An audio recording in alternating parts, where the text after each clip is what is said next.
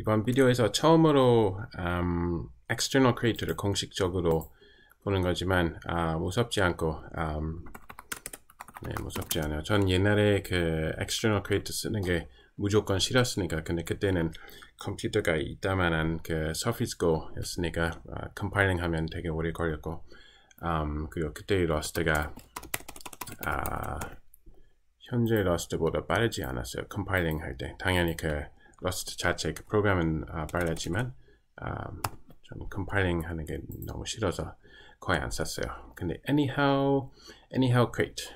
일단 먼저 check try to make numbers 이런 거 다시 만들게요.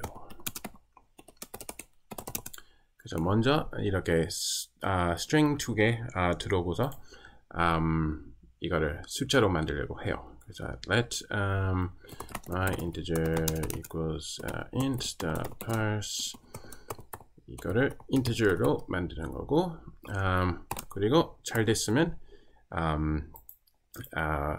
약간 어렵겠지. 그래서 잘 되면 뭐 숫자가 나오고 안 되면 return error 여기서 return error. 그래서 안 되면 뭐 error parse int error 뭐 그런 게 나오죠. 그 다음에 my float equals float.parse F65로 할까요? 그래서 이런 깔끔한 거 쓰는 게 좋아요. 러스트에서 가능하면 느낌표 익숙해지시면 되게 좋아요. 자, let's first try. 이제 다시 모나코로 바꿀게요. Try to make numbers. 먼저 잘 되는 거 하나 있고 안 되는 거 하나 있고. Second try. 이번에서는 첫 번째가 안 되고 두 번째는 되고. 그리고 자 어떻게 하는 건지 당연히 box dine error 또 되죠. 근데 box를 써야 되니까 그다음 find it use standard error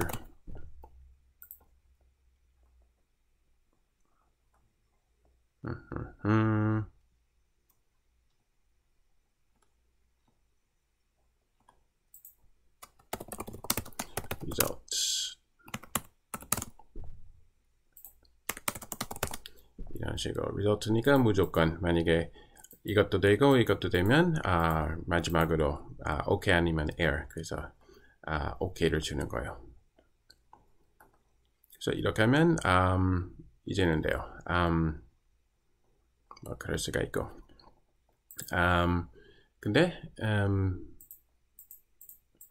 anyhow가 조금 더 편리해서 anyhow도 보여드릴게요. anyhow는 이런 거 result 일단 좀 볼게요.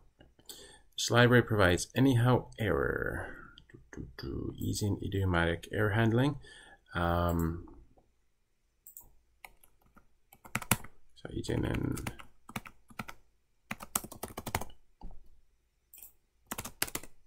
anyhow error.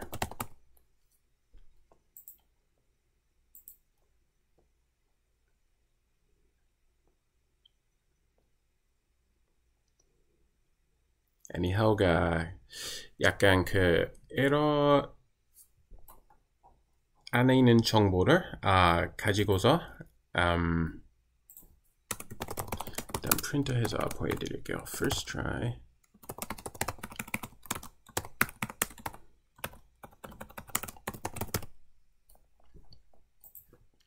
근데 여기서는 중요한 게 그 parse int error가 원래 그 standard library 있었잖아요. 근데 만약에 그 우리만의 어떤 다른 에러 타입, 그 지난번에 비디오 뭐 company error 이런 거를 다 사실 안 만들어도 돼요. 만약에 이렇게 임시적으로 어떤 그 return result value가 나와야 되는데 에러 타입을 만들기 귀찮으면 그것도 anyhow에서 할 수가 있어요. 그래서 먼저 어떤 다른 점이 있는지. 그래서 먼저 anyhow는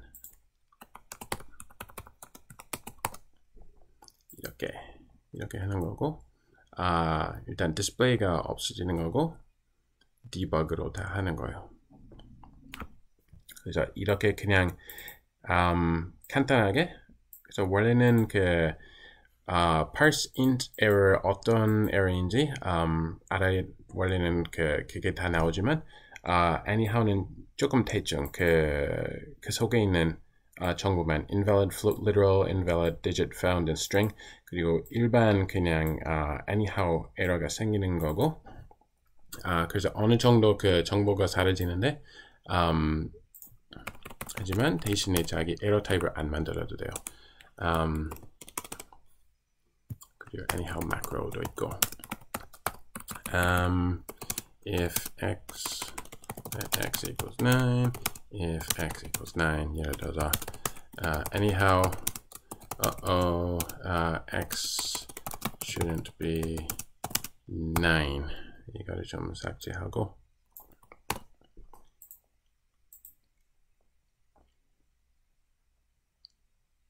이렇게 할 수도 있어요.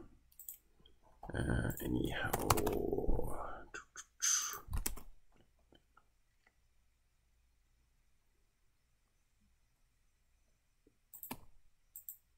세미콜론이 빠졌대요.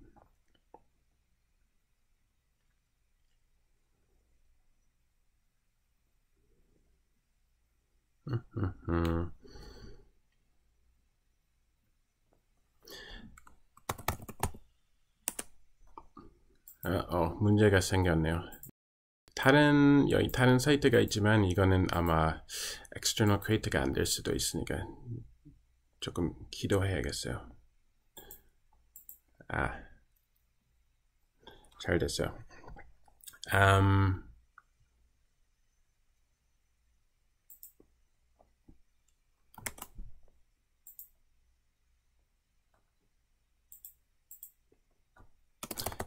error를 깜빡했어요. return error.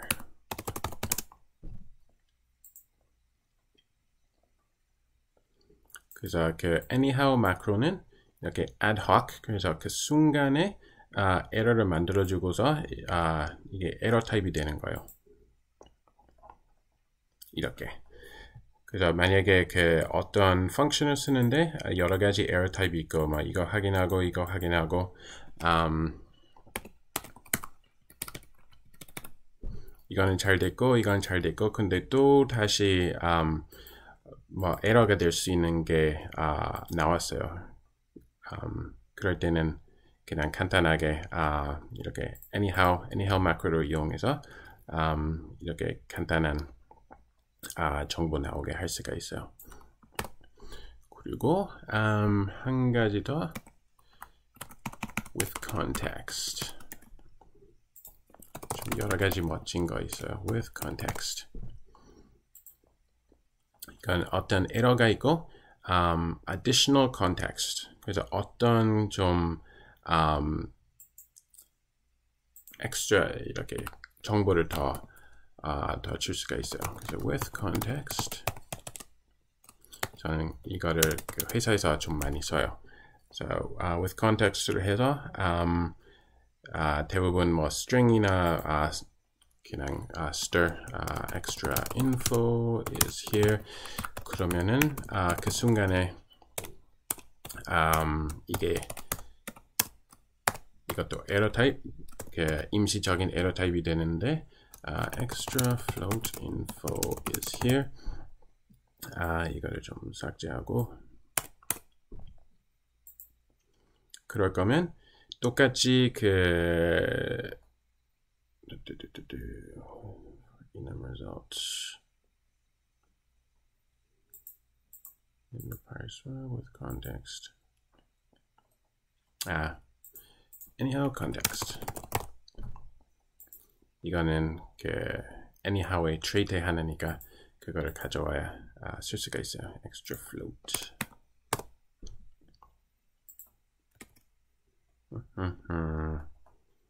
됐어요. 그래서 임시적으로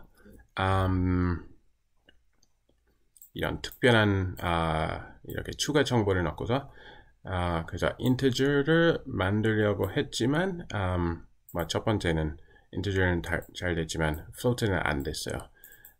그래서 여기 my float 이렇게 만들려고 했고 하지만 안 됐고 그래서 이렇게 caused by invalid float literal 이거는 그 원래 있던 정보고 그리고 with context를 이용해서 extra info 그래서 이 순간에 이런 정보 더 나왔으면 좋겠다고 하면 with context를 이용하시고 그래서 원래 있던 정보하고 이거 추가 정보가 있고 하지만 그 한 가지만 빠진 게 원래 있던 error type 그래서 이건 error 뭐 여러 가지 정보가 있지만 이게 parse int error, 뭐 parse float error 그것만 빠졌고 그것 때문에 anyhow는 좀 원래 장기적으로는 쓸 수도 있죠. 우리 회사에서 그렇지만 만약에 하지만 진짜로 어떤 error 타입을 만들고 싶으면 그럴 때는 this error 이번 비디오에서는 안 보겠지만 this error를 이용해서 그 뭐 struct error 어쩌고 저쩌고 그 정확한 그런 error 타입을 만들 수가 있지만 anyhow는 거의 95% 99%의 경우는 충분하고 되게 편리하고 그냥 이런 result anyhow error만 나오면 이제는 다 맞는 타입이 되는 거고 되게 좋은 모든 사람들이 좋아하는 크리에이티브입니다.